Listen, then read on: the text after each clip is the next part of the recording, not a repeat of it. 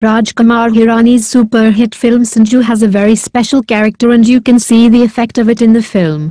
Ranbir Kapoor as Sanjay Dutt and Paresh Rawal as Sunil Dutt has a very impressive look in the role. Apart from this, another character was Sanjay Dutt's sister Priya Dutt, whose character we are going to tell you about. Priya's role in the film was also not less, and Priya was also focused on the whole.